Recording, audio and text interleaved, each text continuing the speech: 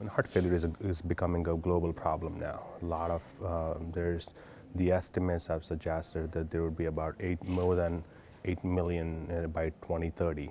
And with growing problems with heart failure, and we have a different types of patients with heart failure, one with heart failure with reduced ejection fraction, and then heart failure with preserved ejection fraction. Now, in the years, we have made remarkable progress in treating heart failure with reduced EF, whether with reference to advances in the medical management or use of device-based therapies or also heart transplantation. The growing problem is that heart failure with preserved EF, also with regards to morbidity and the mortality, is pretty much comparable to heart failure with reduced EF.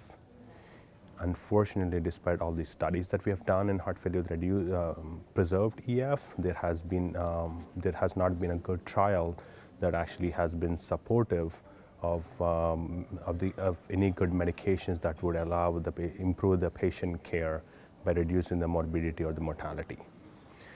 I started looking at to see if the heart failure hospitalization that is noted in reduction in the heart failure hospitalization that is noted in the TOPCAT trial, if I could replicate the findings in heart failure with preserved EF.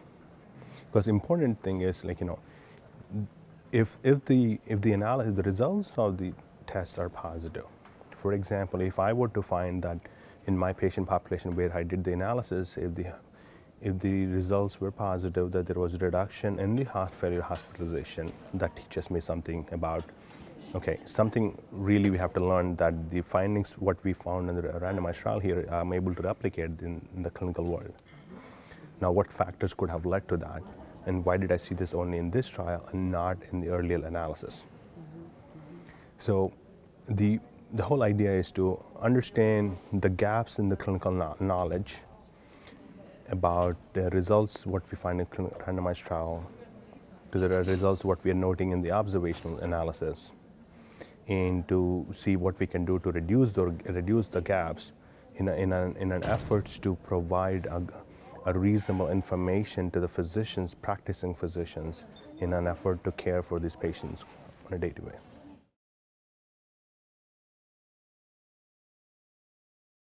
So it all depends on what is the etiology of the heart failure. Now, despite all the results and that's noted either in randomized trials or observational trials, spironolactone is most frequently prescribed medication.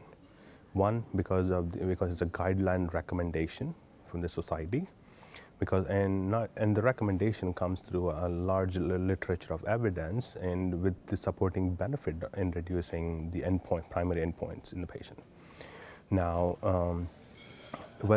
if you were to ask me if it comes down to heart failure with preserved EF, how commonly it's used, I don't know the answer to that. I think that would be very important to understand going forward how in most of the practice patterns, going through my training, I would recognize that we often tend to see the positive benefit. If we were to note any positive benefits, at least the initial psychological or initial, as a physician, we attempt to start treating the medication with that, start treating the patient with those medications because there has been a benefit.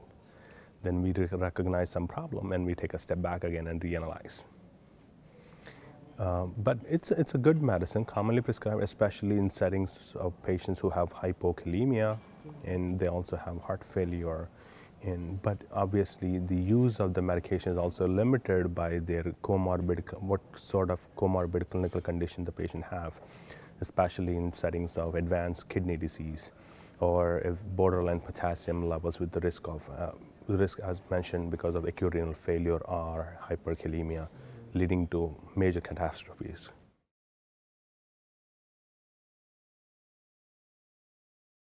My primary findings is that there was no reduction in heart failure hospitalization when I did a propensity matching analysis of using role of spironolactone in patients with heart failure with preserved EF, which I included LVEF of greater than 45%, as was included in most heart failure preserved EF trials. And I've noted there was no reduction in heart failure hospitalization and also in the all-cause hospitalization. And further, I looked at it with 30 days, 1 year, and also as long as 4 years. And there was no benefit in all 3 levels. The first analysis of using 30-day is done because 30-day readmission is one of the CMS criteria in causing, reducing their main goal is to reduce this 30-day readmission. So I want to see if there is a benefit in that. Because sometimes long-term benefits of either 1 year or 1 year or either 2 years or 4 years might not be clinically evident, or it's hard to really get the results of that, because sometimes we don't have the data where the patient actually, if there was a change in the dosage of the medication, or if the patient had stopped and then he was restarted. Because once you stop the medicine for some time and you restart it, then the effects can be biased about, like, the results might be confounded. So, and that's the 30-day readmission to see if there is a reduction in that. And also in TopCat trial analyzed the patients about 3.5 years. So we went all the way as 4 years to see if there would be a benefit that was noted in the TopCat trial, and we did not find any benefit.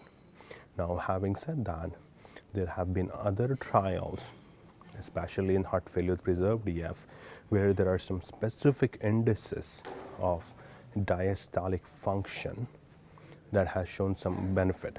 Like spironolactone had some benefit in specific indices of diastolic function based on some sub-studies on the echocardiography analysis.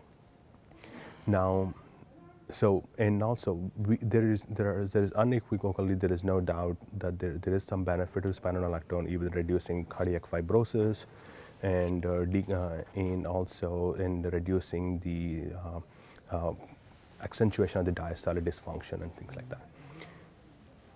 So I believe that there is a benefit with the medicine, but how this benefit actually translates to the heart clinical outcomes. Reduction in the if I stop diastolic dysfunction, how does that translate from the heart failure perspective?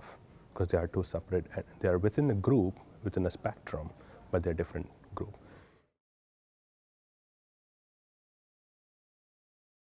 When it comes to heart failure with reduced EF, the Professional Society guideline recommendation about the role of spironolactone in either NYHE functional class 2, class 3, and class 4 patients is, there's no question that they have a beneficial effect. But as I said, there needs to be a very careful consideration of applying the results of the randomized trial in the society guideline recommendations in a careful manner, choosing the right patient population to really replicate those findings. I think that is the important thing, is choosing the right patient.